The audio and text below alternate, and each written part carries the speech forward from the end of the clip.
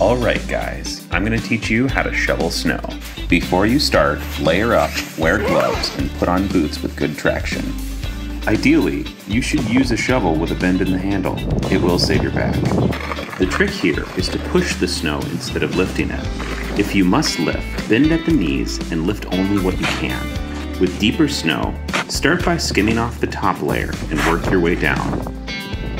Try to take breaks every 15 to 20 minutes. And of course, make sure to drink plenty of water. Stay safe out there.